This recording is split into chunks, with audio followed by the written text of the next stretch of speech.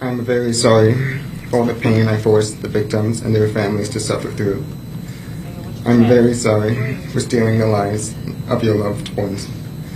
I cannot express how much I regret all the decisions I made leading up to my actions on May 14th. I did a terrible thing that day. I shot and killed people because they were black. Looking back now, I can't believe I actually did it. I believed what I read online and acted out of hate. I know I can't take it back, but I wish I could. And I don't want anyone to be inspired by me and what I did.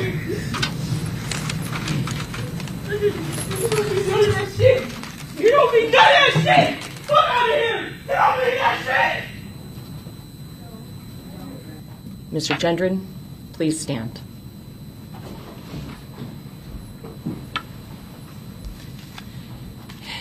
There is no place for you or your ignorant, hateful, and evil ideologies in a civilized society. There can be no mercy for you, no understanding, no second chances.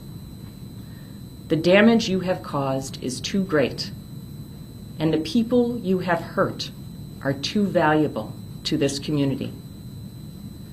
You will never see the light of day as a free man ever again.